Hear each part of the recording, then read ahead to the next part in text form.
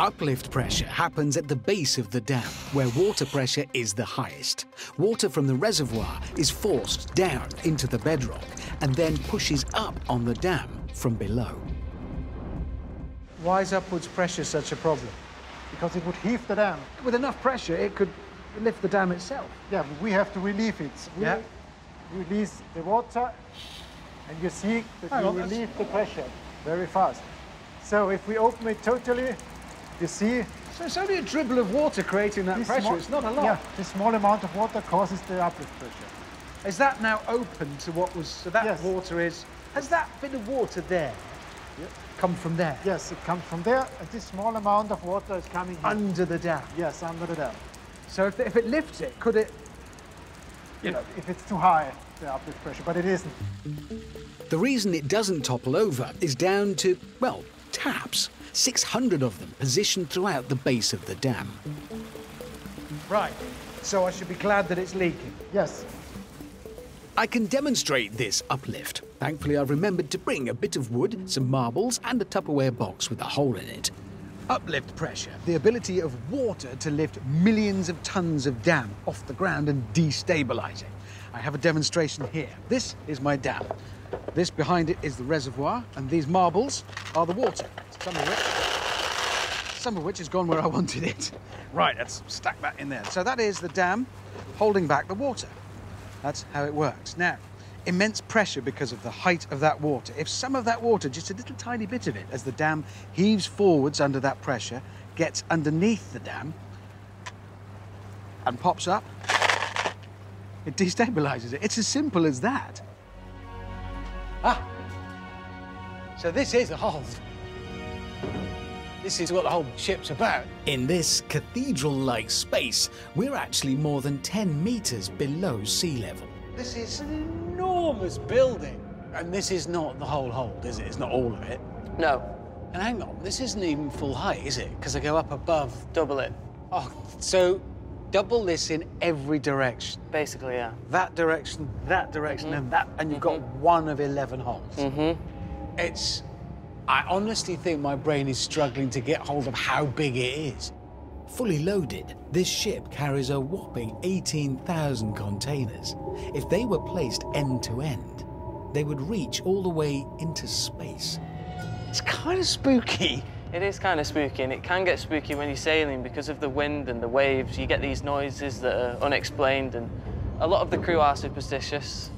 Oh, that's proper maritime stuff. Yeah. So there's a sort of a sense of it being a bit haunted and a bit... Yeah. I totally get that. Ugh. I would not like to be left here on my own with a torch with slightly fading batteries. By doing away with a deck and piling its containers high, the Mary Maersk is able to carry over 200,000 tons of cargo. But how can something that looks like it has the structural integrity of a giant bathtub be strong enough to survive the cyclones of the South China Seas?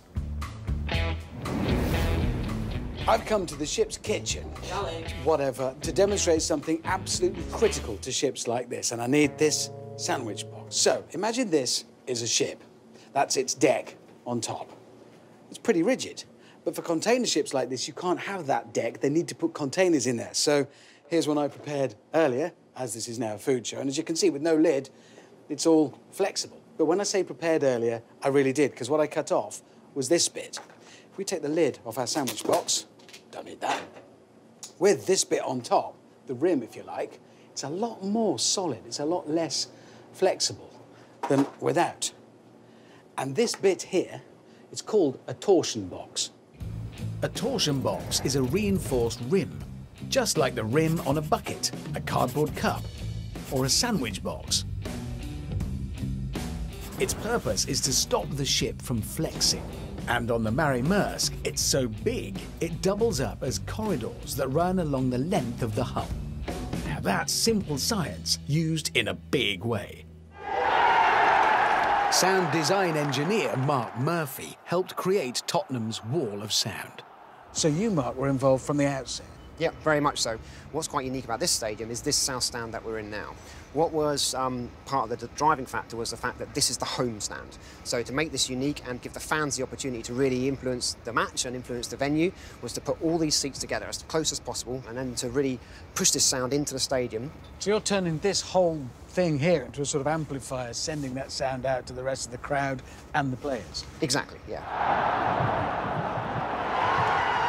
The South Stand is the largest single-tier stand in the UK and can hold 17,500 fans.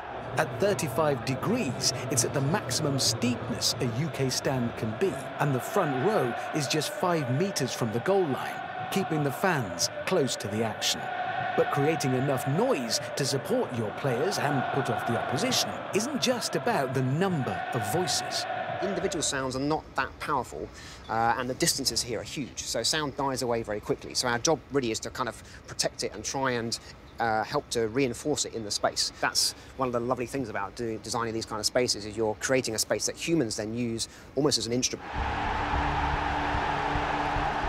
In this stadium, it's not enough that the South Stand acts like a loudhailer. The architecture of the whole building works to amplify the sounds even more, and it's all thanks to the roof. Imagine, if you will, that this fishbowl is the stadium. On this telephone, I've downloaded a completely genuine football chant, which I shall play, and we can measure the volume of it with this decibel meter. So we switch that on. That will now measure the peak volume.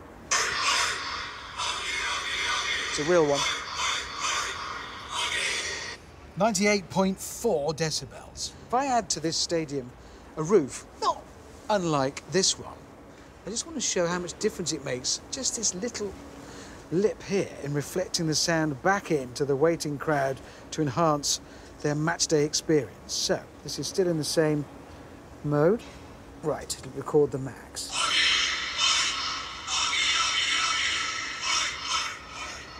And straight away that goes up to 107.7. And that's the effect of just this little lip around here, which works just like this roof. It doesn't have to cover the whole stadium to be enough to reflect sound back in where it's wanted, in here, with the crowd, to create that atmosphere.